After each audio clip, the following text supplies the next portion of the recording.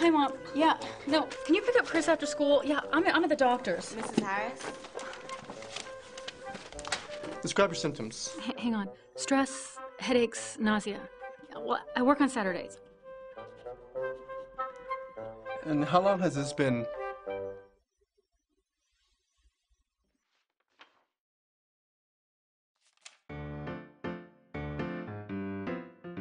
Equanimity. Balance your lifestyle.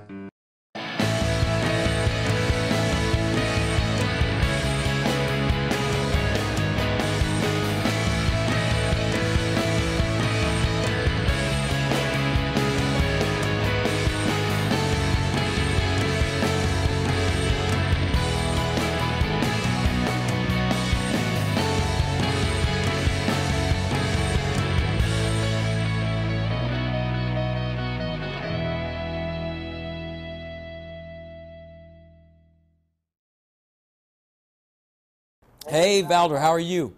Hi, Harper. Thank you so much for joining me here live in the Valder Beebe Show studios in Dallas, Texas. Oh, it's amazing to be talking to you again. Well, I always love it when I see you on my calendar coming up. I'd like to let my listening audience know I'm talking to the award-winning actor and best-selling author, Harper. He's in The Boy Next Door with Jennifer Lopez, and he's going to talk with us about that and hopefully MassMutual's FutureSmart Challenge.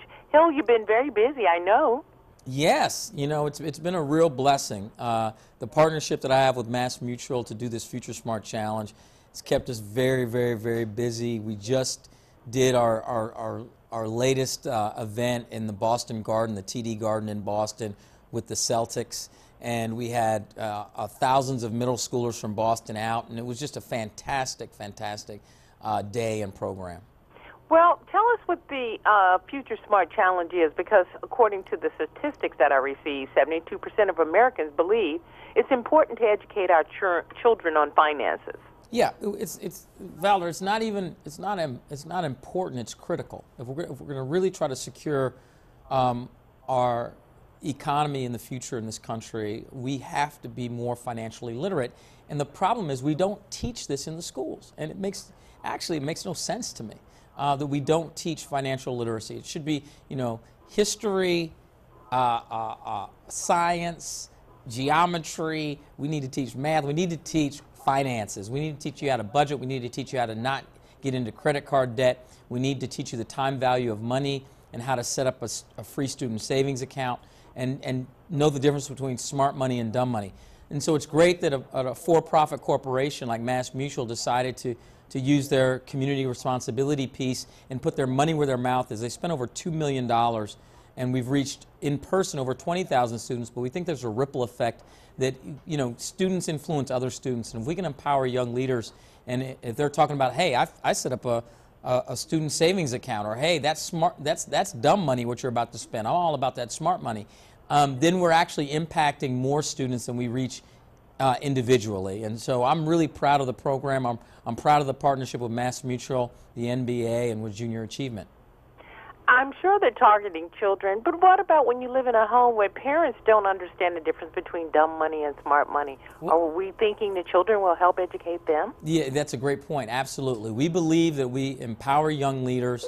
They can go back into their families and have conversations. Let me give you a concrete example. In many of our traditionally underserved communities, we have predatory instruments that are out there. We have payday lenders.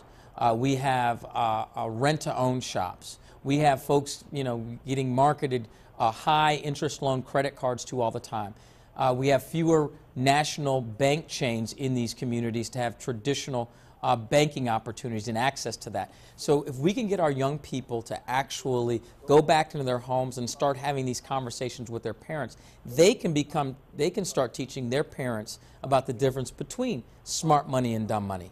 I'd rather have a young person let their parent know about, rather than going to a payday lender and taking their paycheck there and having that payday lender take 18% possibly out of their paycheck.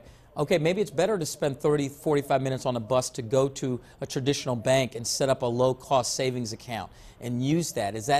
You know, it's worth it. Your time value of money is worth setting up that traditional savings account.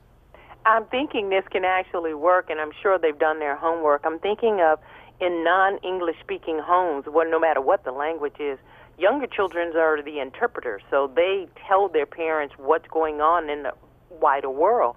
So this information coming from children about money, whether they speak English or not, this is a great way to get to parents also. Absolutely. In city to city, our primary audience has been African Americans and Hispanic students, and many of the Hispanic students are individuals that are bilingual, and in many cases the parents may not even speak English, and so for them to be able to translate this information is vital. And I truly believe that our young people are leaders.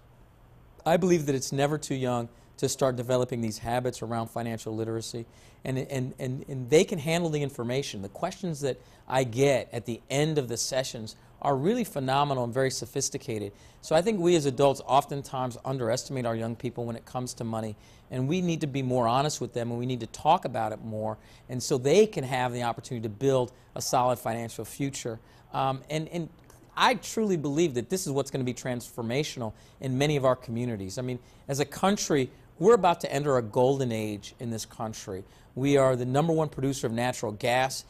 We are about to take over as being one of the #1 producers in terms of oil in the country. We're securing our future that way. We all should be able to benefit from the strong economy that's been created over the past few years and moving forward in the future. I would love to spend more time with you, Hill, talking about that, because I see this as the revolution when we had Carnegie and Rockefeller, when they changed the revolution of the world, and how can ordinary people be a part of that evolution that's going on? That's right. We need the Hernandezes and we need the Washingtons and folks like that to match up with the Carnegies, the Rockefellers, and the Warren Buffetts of the world. Hill, thank you so very much. As I wrap up, I'd like to know a couple of things. Sure. Tell me a little about The Boy Next Door. You're in that, and how to get more information on the MassMutual. Okay, The Boy Next Door is a fun film. It's a great popcorn movie. Jennifer Lopez is the star. I was proud to do it. I play her principal or her boss in the movie, and she makes some choices or does some things she probably shouldn't do, but it's just a fun popcorn movie. And the most important thing as far as following up with the MassMutual is go to the MassMutual website. It's massmutual.com and search FutureSmart. You can see all the things that we teach there. And you can also really look at other programs that MassMutual offers. You know, I wouldn't be in partnership with a company if I didn't believe in what they do. I have a few MassMutual products myself in terms of my own wealth building ideas around some of the things that they offer. And so I do believe in the company. It's been around since 1850, and I believe in what they do, and I'm proud that they're reaching back into the community as well.